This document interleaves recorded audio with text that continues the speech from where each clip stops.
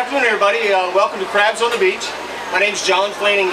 I'm one of the chefs here at Crabs. I'm very fortunate. I've been cooking here on the Gulf Coast for over 35 years.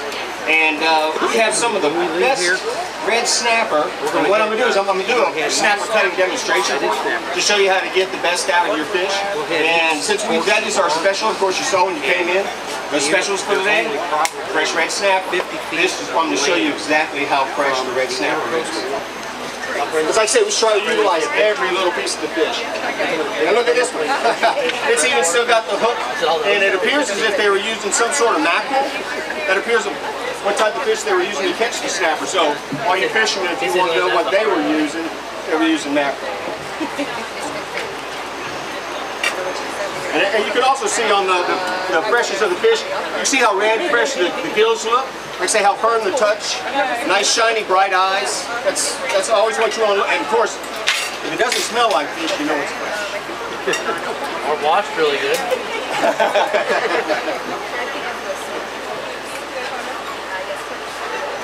Like I say, if you don't like the red snapper, we have fresh hand-cut steaks, both New York strip, ribeye, and of course we have all the crabs. We have the Dungeness, the Snow, the King, and of course we have fresh local blue crabs. We have a guy out of Bonito that brings us fresh local blue crabs. And if you've ever tangled with those, that is one of the best things you can ever do in your life. If you've never had them, you need to try them. They are a little bit extra work, but like I say, you get what you pay for on that one. Because it's so much fun eating them, picking through the bones and all, because they say the sweeter the meat, the closer to the bone. I've got a couple of them up here. What I'm going to do is I'm going to go ahead and skin these and then let them take them back to the kitchen. And go ahead and start portioning them. Your portion's about an 8-ounce portion, half a pound. So you get a nice healthy sized portion of snapper. Let me see, I'll go ahead and clear just a little bit of this blood.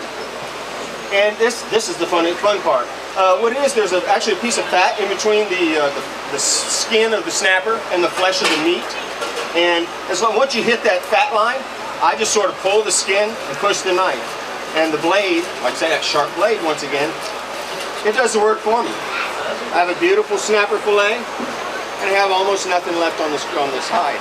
And these hides, they actually, sometimes they can cure these and turn them into belts, boots, jackets. Very expensive process, but I can imagine catching your own jacket or getting a pair of boots. See how I did that. I'm going to show you that bone piece, how I was able to take that bone, roll it right across those bones. That gave me that little extra piece of meat right there. And that little part that I did right on the top of the head gave me that extra piece of meat, probably about 2 ounces. So it's a real good technique to learn how. And there's probably just 2 or 3 little bones right here in the back. And I'm just going to cut those off because we all want to know it's a fillet of snapper, which means no bones.